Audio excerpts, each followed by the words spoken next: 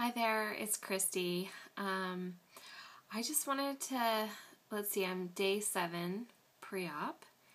Yay! And all at the same time, like that's how I'm feeling. Like 1 minute I'm totally excited, and then the next minute I'm like totally freaked out. Yeah, it's real. And I'm leaving for Denver tomorrow, and I'm nervous for when I get back. But I feel ready, and I think next week, like when I get back from Denver, I should have all my stuff that I've ordered, and I can show you kind of what I have products-wise for like the first 2 weeks, because remember, that's all I'm focusing on. But tonight I just wanted to talk about support. I just come home and like I watched a video about something. I think the videos are actually good and bad because you get like really, it's like the real stuff from people, and everyone's having such different experiences, and you don't know really what you're going to have and how it's going to be, like the hair loss. I didn't know about that. I don't know if I missed that somewhere in my pamphlets or orientation or something, but I'm sure it was somewhere. I just didn't know about it. And so watching all these videos about hair loss, it's like freaking me out, because my hair, even though I wear it up all the time, freaks me out. At least it'll grow back, but you know, and there's worse things. I could be fat the rest of my life. So I'll take the hair loss, but it still was kind of eye-opening to me and kind of shocking. And sorry, there's like a light super in my eye.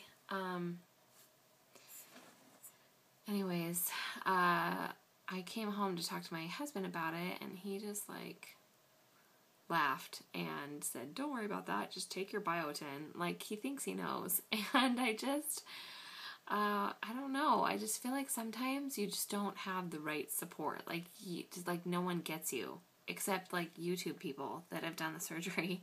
So I just want to talk to you. Hello, can you call me? Because I'm like stressed about stuff. I need to talk to somebody, because sometimes like talking into a camera isn't quite doing it. Anyways, so, but let's talk about other support, because YouTube is a huge support. If you haven't noticed already, and if you're not feeling the love, it is a huge support. And thank you for everyone that's watched the videos and that has commented. Please comment, because it helps me deal with things, and I think we're all going through different things, but kind of the same. But I did a blog post about this on my blog, The Skinny on the Sleeve, and it was just about like talking about stuff and who you should talk to, and mine was more about the decision-making process. Like, I first talked to, about my video yesterday, I talked to a friend, and she was the one that kind of got me going on it. And then I told a friend, and she totally supports me 100%. And she put me in touch with somebody else that had surgery, so I interviewed that person. Then I told another friend, and she put me in touch with someone that had it. So it's almost like everyone that you tell might know somebody that has it, so it's kind of actually good. Even though I really wanted to keep it a secret until I got approved and everything, there was a few people I told, and by telling them, I was able to talk to other people that actually had the surgery, or different, they all actually had bypass, but it was still very helpful. And my number one fear was, am I going to gain it back? And all of them, like 2 of them, one was 8 years out, one was 10, and they had kept most of it off. So I'm not scared of gaining a little weight back. I'm scared of gaining it all back. And so I think we all are, but the reality is, if you use it as the right tool and keep doing the things you're supposed to be doing, that it will work. And that's what I pray for every day. So anyways, and then support, you know, I started blogging. I have a blog called The Skinny on the Sleeve .blogspot.com, and that really helped me. That was definitely just for me to write through feelings, and I don't even know if anyone's looking at it, but it doesn't matter. It helped me to get through some just times where I needed to make the decision, and it helped me talk through a lot of feelings. It helped also a few of my friends when I told them, and family when I told them. I sent them to the blog and said, here, read about what I'm going through and the decision I'm making, and you can read, I have information about the surgery on there and the differences between all three, and so that really helped me. That was kind of supportive for myself. And another great form of support is the support groups where you're having your surgery. Just ask them if there's a support group, or find a friend or find someone here on YouTube in your area to talk to that can kind of be a support for you. Because, I was thinking just now, there might be a meetup group, like bariatric or weight loss surgery patient meetup group. That might be a good one.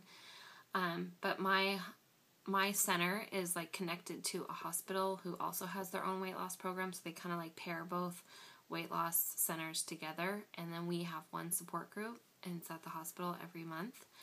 That was a huge help. That's where I met Nerd in Oregon. And I think I've mentioned her in every video. Sorry, Sarah.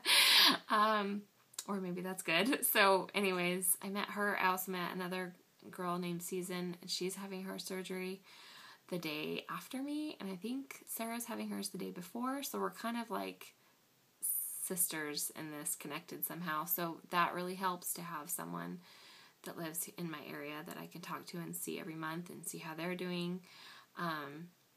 And also the psychologist or psychiatrist, I don't even know the difference. Dr. Veith, he was awesome, and he actually had a lap band surgery like 10 years ago.